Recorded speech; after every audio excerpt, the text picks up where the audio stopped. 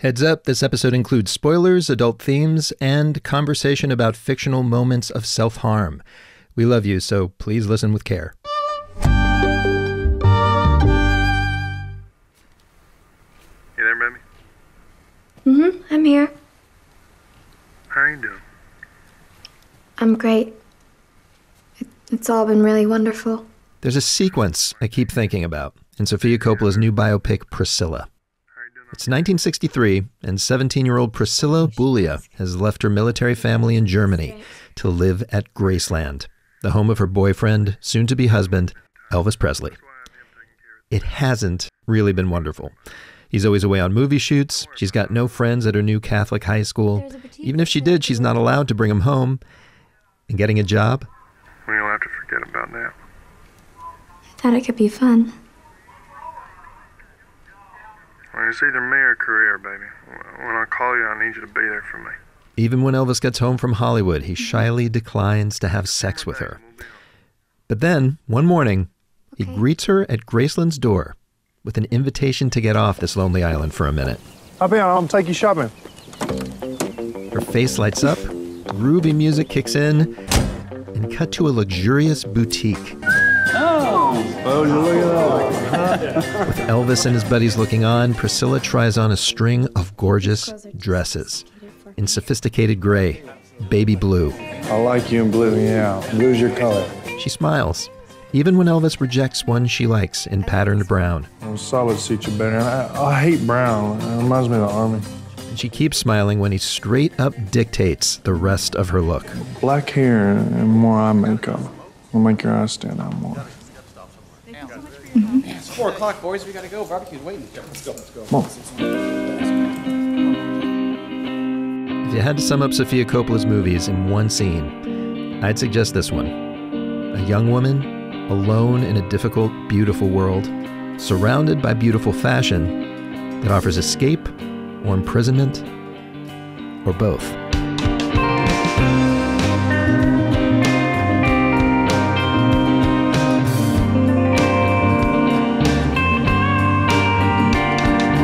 I'm Rico Gagliano. Welcome back to the MUBI podcast. MUBI's the streaming service that champions great cinema. On this show, we tell you the stories behind great cinema.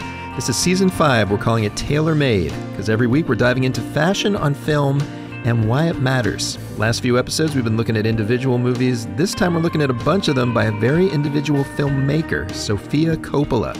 From day one, her movies have been celebrated for their dreamy photography and fashions. You'll find practically every frame from every one of them posted and raved about on Instagram. But she's not quick to tell you what it all means. I remember my dad, he gave me a book of the dictionary of poetry and said, films are the same as poetry. So I think it's in the same way you can't really describe what it is, and it expresses something that you can't really articulate. But we're going to try anyway. I spoke to Coppola, her costume designers past and present, and many more to figure out where her fashion fascination came from and how it goes hand in hand with the central theme of her work, the lives of young women out of place. So doff your pink karaoke wig and kick off your Converse as we rip open the seams of a few films by Sofia Coppola.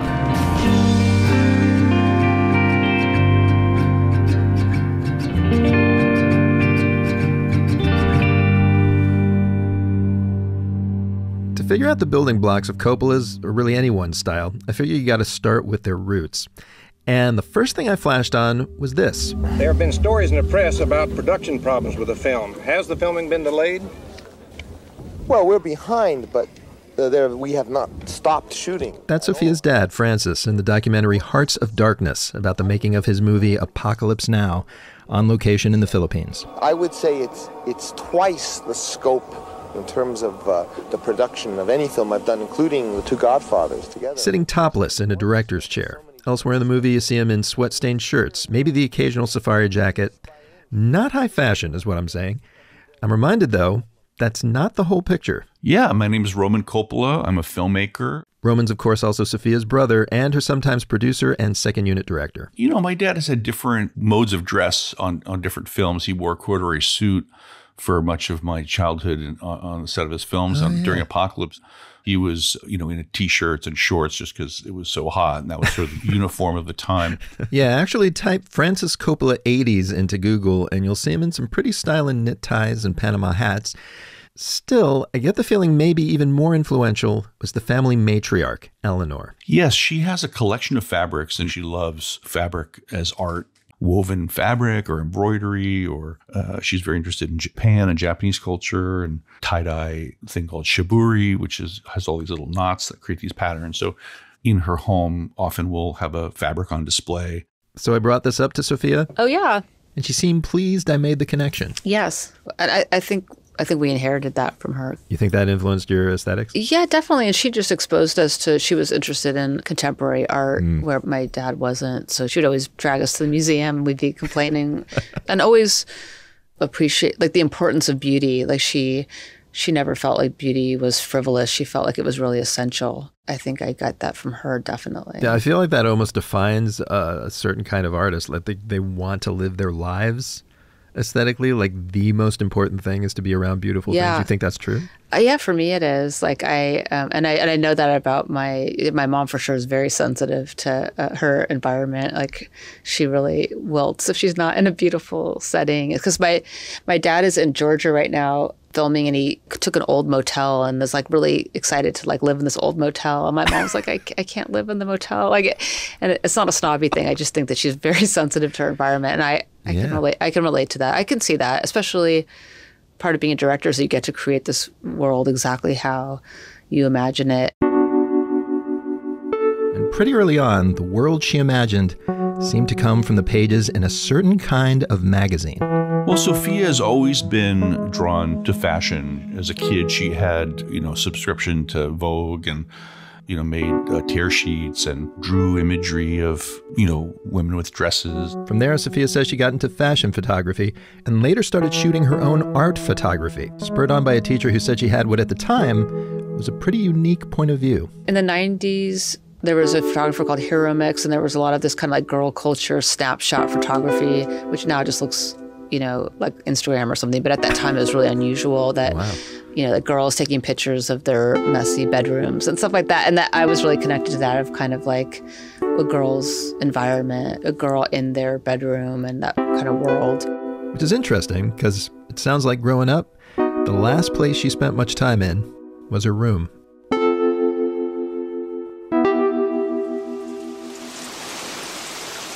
This is another moment from Hearts of Darkness, by the way, co-directed by Eleanor Coppola, who narrated from her own diaries. This is the first day of heavy rain. A typhoon is off the coast. I've never seen it rain so hard. Water has started coming in the rooms downstairs, and Sofia is splashing around in it. Francis has decided to make pasta, and he's turned on La Boheme full volume. Yeah, for long stretches, Sofia and her family were kind of filmmaking nomads, living location to location as her dad's shoots demanded. I was only thinking, I gotta shoot tomorrow. She has described it as a blissful time, like growing up in the circus. But it wasn't all joy. Her mom struggled with being a creative, whose main job was now tending to the family, while her husband made films. And the travel took some toll, in ways Sofia shares with the hero of her latest movie. I relate to, like, Priscilla being an army brat, I can relate to that because I always went to new schools. I don't know I can't multiply. I can't do math. I can't help my daughters with their homework because I never learned how to multiply because I switched schools at that age. I barely graduated high school because I missed a bunch of math that made it a nightmare in high school after that. Wow. So in a way, I mean, like you can identify with Priscilla, this person that was like taken out of the mainstream in a way. Well, and that thing of always being the new kid at school, I could really relate to that. So any scene about the new kid at school, I was always the new kid. So it's maybe no surprise her very first feature was about schoolgirls, hustled away from the typical world. And even the first 15 minutes set the themes for a lot of her films and fashions to come. What are you doing here, honey? You're not even old enough to know how bad life gets. Obviously, Doctor. You've never been a 13-year-old girl. The Virgin Suicides is based on the book by Jeffrey Eugenides. Set in an idyllic-looking 70s suburbia, it tells the wry, dark fable of the 5 beautiful teenage Lisbon sisters, who to the local boys are mysterious objects of desire. No one could understand how Mrs. Lisbon and Mr. Lisbon, our math teacher, had produced such beautiful creatures. So the guys can't figure out at first why one sister, Cecilia, starts the movie by, yes, attempting suicide. But her psychologist tells her parents he thinks he knows why. I know you're very strict, but I think that Cecilia would benefit by having a social outlet outside of the codification of school. Yeah, her kind but conservative folks keep their budding daughters safely sequestered at home. For Cecilia's sake, though, they let the kids throw the world's most adorably awkward mixer in the basement. How'd your SATs go? Okay. But Cecilia just watches blithely from the sidelines and heads upstairs Ronald! Cecilia! and tosses herself out the window onto the metal picket fence in the front yard. No! No. Don't look. Turn around. Turn around. Darling, turn. No. I mean, I grew up on a lot of older films, a lot of like lean and a lot of like epics. Roxana Haddadi is a TV critic and pop culture writer for Vulture and just wrote a great piece about Coppola's use of costumes. But I remember Virgin Suicides just doing something else, making me think about myself as a woman and all the times that I had felt lonely or unseen. But I also remember that it made me really like that feeling, which I think is what all of her movies do, right? There's this very like bittersweet melancholy. You like being sad while you're watching them because it also makes you feel recognized. Like a recognition that a lot of times there's only a sliver of room for young women to take some agency over their lives. I mean, I think all of her movies, aside from maybe something like On the Rocks, I mean, even On the Rocks, what most of them are doing is this sort of like weaponized femininity thing. It's knowing what other people expect of you and what you're supposed to look like as a girl of a certain age, as a woman of a certain age, in a certain social rank. So it's knowing all of those things, being aware of them, and trying to exert some sort of identity or control over other people's perceptions of you. Because you can't control a lot of things. You can't control men. You can't control the larger patriarchal society. You can't control capitalism. But maybe the one specific thing you can control is how you look. It's an idea that's right there, super subtly, in Suicide's first act, when right before the basement party, the girls suit up in their parent-approved dresses. And Cecilia's? It's like a white lace dress, and I think she's wearing beaded bracelets. Oh yeah, one sister actually helps her put them on to cover up the bandages on her wrists, I think. There. Is that okay? I gotta get dressed. And I remember thinking that was so specific for her to be wearing like this white, religious, angelic outfit. And then the very specific beaded bracelets that I imagine her making at home by herself, maybe with her sisters. So she's got the virginal outfit from her parents, but with this like one little symbol of defiance, a symbol of herself. Yeah. That is definitely what I'm getting at. It's that sense of trying to find a way to do both because you're being forced into what other people expect for you. And you're trying to just do one thing that is about you. Now, if that seems like too small a detail on which to base a unifying theory of Coppola's costume choices, well, 2 movies later, the theme was hard to miss. Because like much else in it, the clothes were cranked up to 11. This is ridiculous. This, madame, is Versailles. Obviously, Marie Antoinette, like 14 years old, married off to the Dauphin of France and sort of placed onto this track to be the royal wife. You're stripped away from your family and you're in a new place and you have to be a figure. Like primarily you are a figure to your husband and to the people, and that's it. Yeah, it's like sit in this gorgeous palace and create a baby, create an heir, and that's all you're needed for. Yes. The gilded cage, right?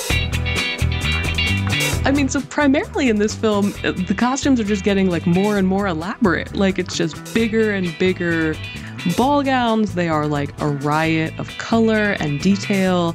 They get more and more absurd and frilly and girly. Because it's like the one thing that she can do. Since she can't leave the castle for the most part, she can't do anything else. The one thing she's got is to just get bigger and bigger dresses. Yes, bigger and bigger. And I think it's like cosplaying as herself. Like if I'm going to be queen, then I'm going to take up the most space. I'm going to do the most things. I'm going to be the queenliest queen, right? Everything is just more and more maximalist, I think. Again, the very small amount of control she has is over what she wears. Of course, ironically, the most celebrated piece of clothing in Antoinette was the least maximalist. And according to the movie's second unit director, Roman Coppola, completely unplanned. There's a pretty well-known shot of the girls trying on shoes, and then in the background you see some Converse All-Stars that are purple. And that was something I shot, and it wasn't scripted, but the photo double who was putting on the shoes, those were her actual shoes, and we thought just for fun to put them in the background, and that was a fun little kind of Easter egg. It ended up being one of many anachronistic touches that made this 18th century costume drama the Coppola flick most embraced by 21st century fashionistas. I mean, the entire approach to this film was that Marie Antoinette was a teenage girl, and you know her. Raisa Bretagna is a fashion historian at the Fashion Institute of Technology. And it kind of fits within the timeline of the teen films of the early aughts, like the Mean Girls of the time. And so a lot of the clothing actually has a lot to do with what was happening in fashion at the time. Like? Definitely the color palette. I mean, when you think of millennial pink, that color is very present in the film. I've never heard of millennial pink. Millennial pink, it's this distinct shade of like baby pink. I know one of the legends from the film is that Coppola gave the designer, Milena Canonero, a box of La Durée macarons and said, this is your color palette. And they became, my understanding is those macarons became kind of a thing after that movie, right? Because you see her eating them. Yes, I remember them being immensely popular. And you had Manolo Blahnik designing the shoes. And so in that fabulous, like, getting ready scene, when you see all of the shoes lined up, I mean, it's meant to generate a sense of desire. And that absolutely makes you want to go out and buy a pair of Manolo Blahnik shoes. Which makes for a second irony, because just a couple films later, Coppola would make a satire about a gang of Audie's kids who covet high fashion. We unstitch the curious case of the bling ring and turn Coppola's personal style inside out. Coming up in just a minute. Stay with us.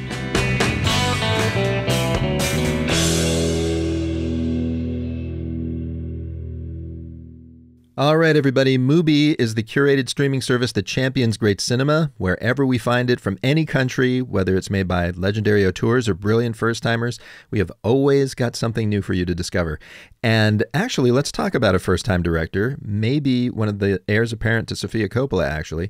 That would be British filmmaker Molly Manning Walker. Her debut feature, How to Have Sex, is in select theaters in the U.S. now and is also already on MUBI in the U.K. and elsewhere.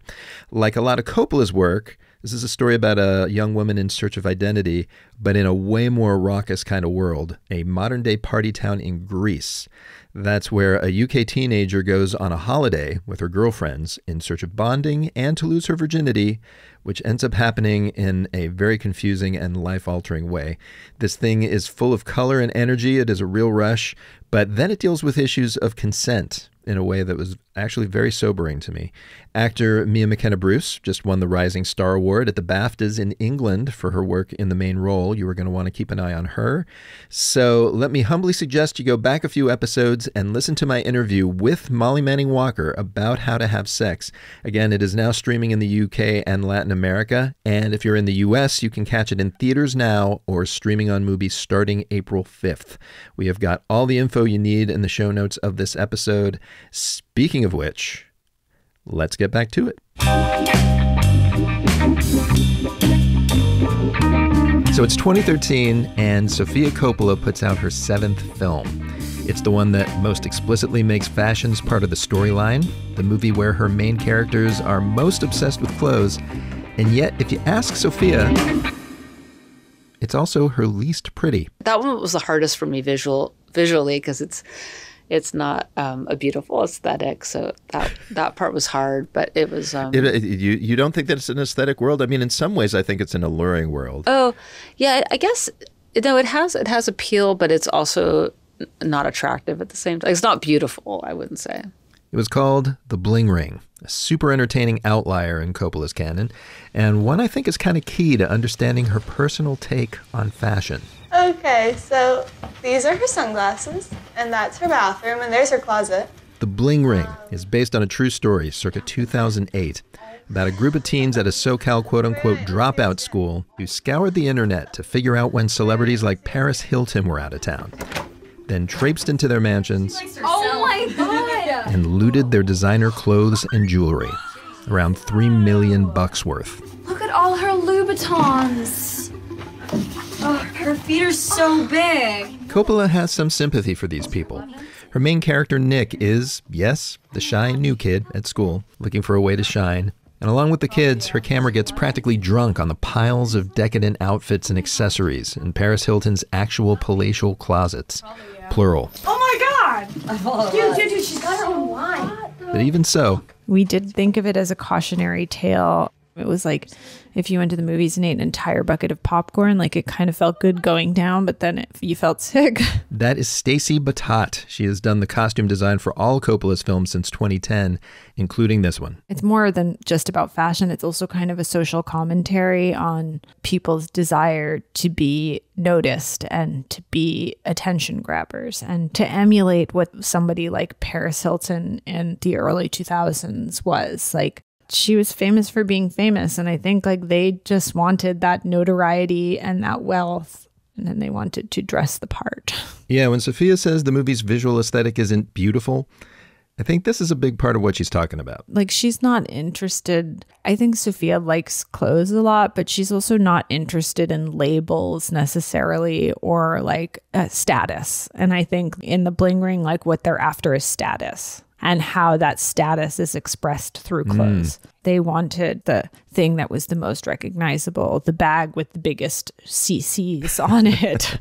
And I like, just knowing Sofia as well as I do, she's not interested in status. She's interested in a beautiful French seam on the inside of her shirt. What is a French seam? I'm that clueless. It's like a nice, like they basically fold it under and sew the seam. So it looks really nice on the inside. You could flip the shirt inside out and wear it.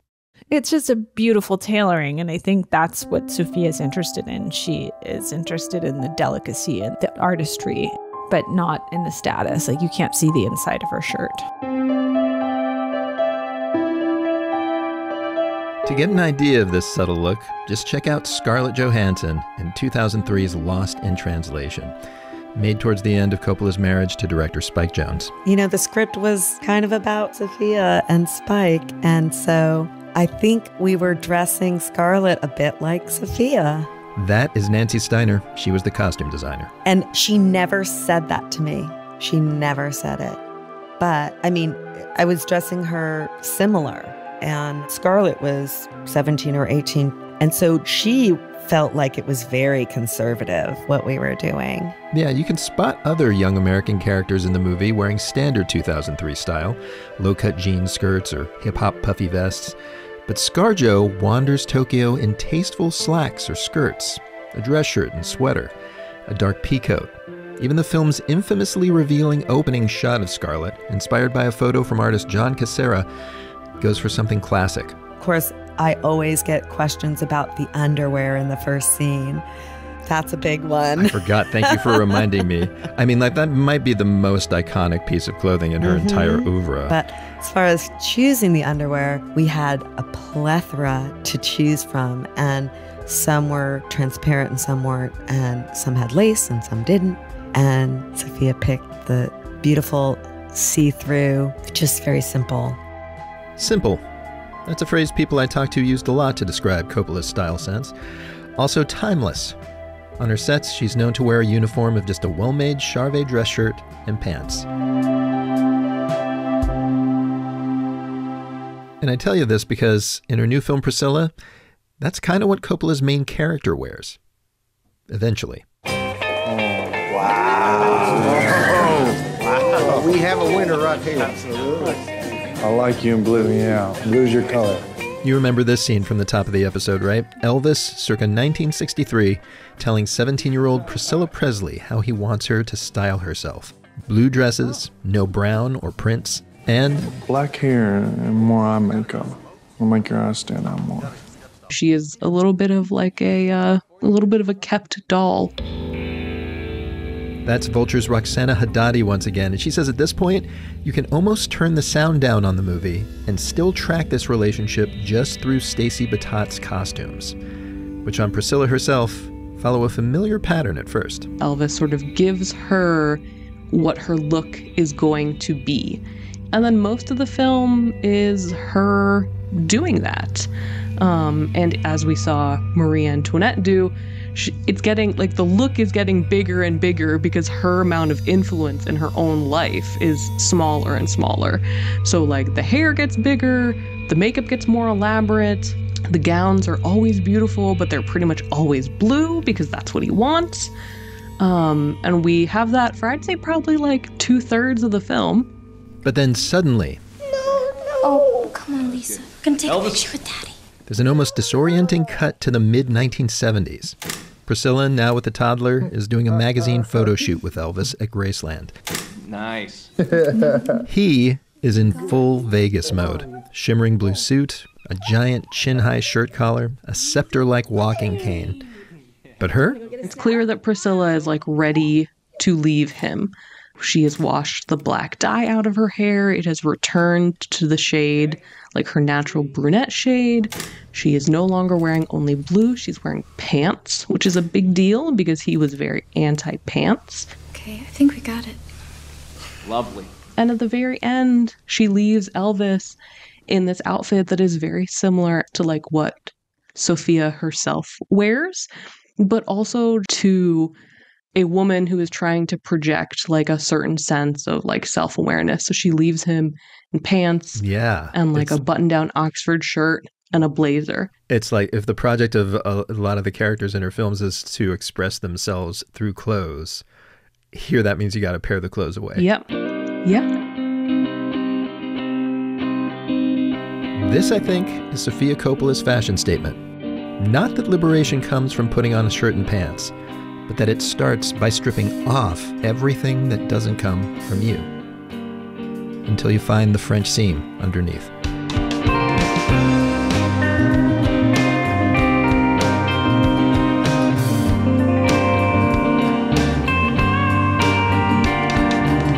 And that's the MUBI podcast for this week. Follow us for more stories about great filmmakers and their films. Next week, we close out this season with a sort of companion piece to today's episode. It is my full interview with Sofia Coppola about pretty much everything except the costumes in Priscilla, from its source material to its soundtrack. It's really not my era, so some of it can sound corny to me and feel like Happy Days or something. I grew up with Elvis Costello, like that's my Elvis. Music heads, take note and follow us so you don't miss it. Till then, this episode of the MUBI podcast was written, hosted, and edited by me, Rico Gagliano. Kira McEniff is our producer. Beth Schiff is our booking producer. Stephen Colon mastered it. Our original music was composed by Martin Ostwick. Extra thanks this week to Rachel Yang and especially Karina Lesser. This show is executive produced by me, along with John Baranachea, F.A. Checarel, Daniel Kasman, and Michael Taka. If you love the show, tell the world by leaving a 5-star review wherever you listen, won't you? Let them know we're something special. Also, if you've got questions, comments, or you want to rage about the Coppola movie we didn't talk about but should have, sorry guys, she's made like a dozen of them, email us at podcast@mubi.com. And of course, to stream the best in cinema, including some of the films we talk about on this very podcast, just head over to mubi.com to start watching. Thanks for listening, be safe, and may all your movie outings be worth dressing up for.